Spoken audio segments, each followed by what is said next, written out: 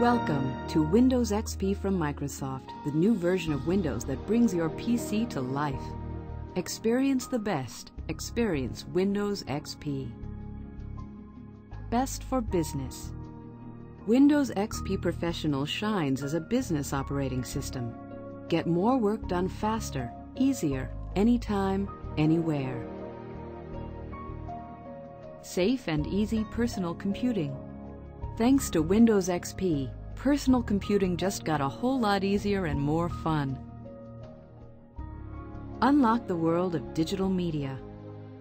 Windows XP is your ticket to exciting digital media at home and on the internet. The connected home and office. Get connected. Windows XP makes it easy to share and link computers. See for yourself how easy Windows XP is to use. Take this brief tour. To begin the tour, click any selection.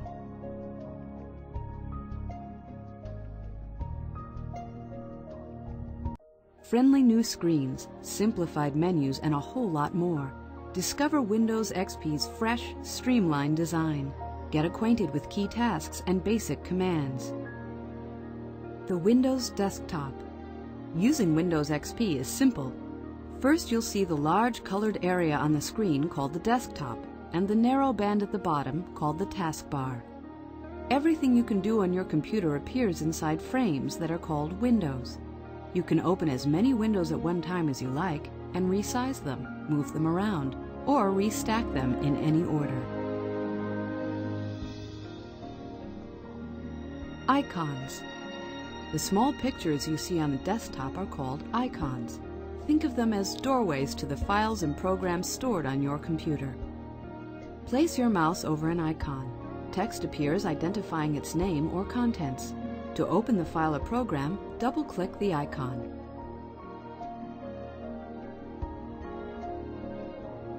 Shortcut icons, identified by the small arrow on the lower left, let you access programs, files, folders, disk drives, web pages, printers, even other computers. And because desktop shortcuts simply supply links to those files or devices, you can add and delete their icons without affecting the actual programs or files. The first time you start Windows XP, you'll see only one icon, the recycle bin, where you can send files you wish to delete from your computer. Taskbar. Every time you open a window, a button representing it appears on the taskbar, and it disappears when you close a window. The taskbar also contains the Start button and Notification area, where you'll see the clock. Other buttons can appear temporarily, showing the status of ongoing activities. For instance, the Printer button appears when you send a file to the printer and disappears when printing is complete. You'll also be reminded here when new Windows updates are available to download from the Microsoft website.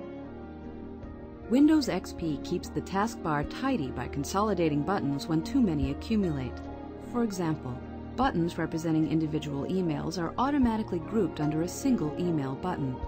Clicking the button lets you select an email from a convenient menu. Start menu. The Start menu appeared automatically the first time you ran Windows XP.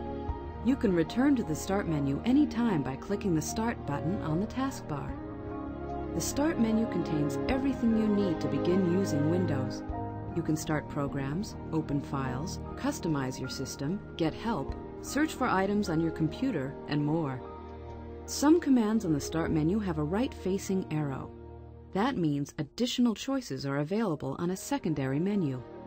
Place your pointer over an item with an arrow and another menu appears. The left side of the Start menu updates with links to the programs you use most frequently. At the top left are fixed items, shortcuts to things like your internet browser and email program. Files and folders. Your computer is like a desk with file drawers. Each piece of work or file can be stored in a folder. Windows XP makes it easy to store files where they make the most sense. Place text, image, and music files in the folders titled My Documents, My Pictures, and My Music. They also offer convenient links to the tasks you'll perform most often. Windows. Windows display the contents of files and programs. Working with Windows is easy when you know the basics. The name of the window appears at the top in its title bar. Minimize a window to shrink it to a button on the taskbar. Maximize a window to fill the screen, or restore it to its original size. Inside a window, browse the menus to see the different commands and tools you can use. When you find the command you want, just click it. If a program needs some information from you before it can complete a command, a dialog box appears. To enter information, you might click and type, select a choice in a list, choose just one option, or check off one or more options that you want. If the contents of your file don't fit in the window in one glance, simply scroll the window to move the contents up, down, or sideways, or drag the contents into view. Control panel. Customizing your computer settings is simple with the Windows XP control panel. Just open it from the Start menu. Here's where you can change the way Windows XP looks and acts, add and remove programs or hardware devices, set up network connections, user accounts, and more. Ending your session. When you want to interrupt your Windows session and let someone else use the computer, go to the Start menu. That's where you can log off and switch users, and Windows XP will be ready to welcome a different user. When everyone's finished, you can turn off the computer. The next time you log on, the welcome screen will be the first you'll see. Just click your name, type your password if you have one, and you'll be back at the Windows desktop.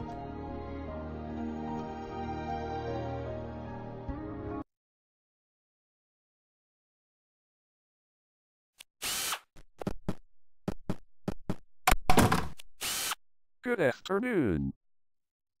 How can I help you? Let me tell you a little about how I work. If I am in your way, you can move me anywhere on the screen. Just place the mouse pointer on my head or body and hold down the left mouse button as you move the mouse. When you let go of the mouse button, I'll drop into my new position. Go ahead and try it. Great. Now to drop me, just release the mouse button. Good job. Feel free to move me whenever I am in your way. If you ever want to interrupt me, I won't even be insulted. Just click on me and I'll instantly stop talking. I'll even show you a menu so you can decide what you want to do next. I'm available to help you at any time. If you don't think you'll need me for a while, you can hide me. To do this, click me and then select Exit the HP Tour Guide from the menu. Once I am hidden, you can bring me back again by double-clicking the HP Tour Guide icon on the desktop. That's how I work. Which tour would you like to see next? In this tour, I briefly describe many of the icons on the desktop and give you a short tour of the Start menu and taskbar. Remember, if you ever want me to pause or stop the tour, just click on me. The desktop is the main screen background in Windows. On the desktop you see a number of icons. An icon is a small graphic that represents a program, folder, or document. These icons provide quick access to the programs and folders used most often. On the edge of the desktop is the taskbar. This is the Start button. You can use the Start button to open programs and documents, change system settings, and search for files. An important option on the Start menu is Shutdown. Select Shutdown when you are ready to turn off your computer.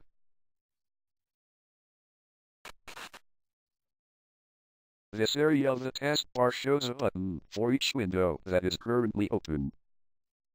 To switch to a different window, just click its button on the taskbar.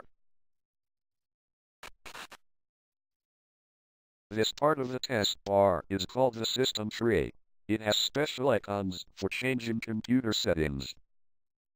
For example, the icon that looks like a speaker allows you to set the speaker volume.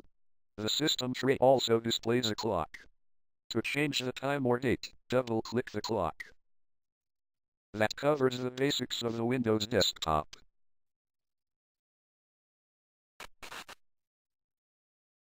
Choose another tour.